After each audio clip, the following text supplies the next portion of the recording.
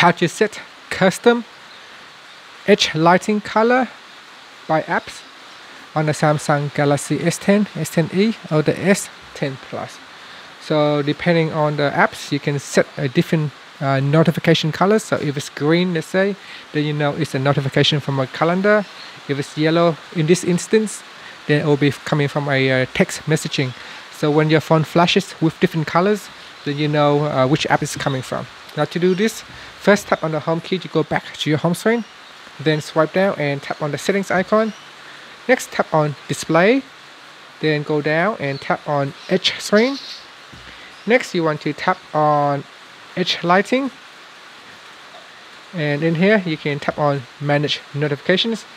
And first you need to go down and enable which apps can use the edge lighting notifications.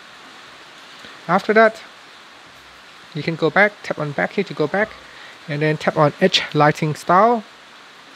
Then here tap on color, and then tap on custom color, and go down and you go to the section where it says by app, and then in here tap on, let's say for email, if you want to change the color, you tap on that, and then in here you can choose a different color for the email app. So let's say when I text, you can see on the edge here, when I move, there's some kind of a light on the edge here. So that will tell you that if it's red, it's coming from an email app.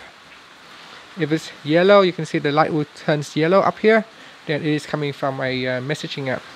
So that's how you can change the color, how you can set a custom color by a different app when they send you a notification alerts, and the edge lighting will come up with all the different colors. You can also tap on the reset button to reset all the app's colors. And that's it. Tapping on the home key to go back to your home screen. Don't forget to tap on the done button to save the changes. Thank you for watching this video. Please subscribe to my channel for more videos.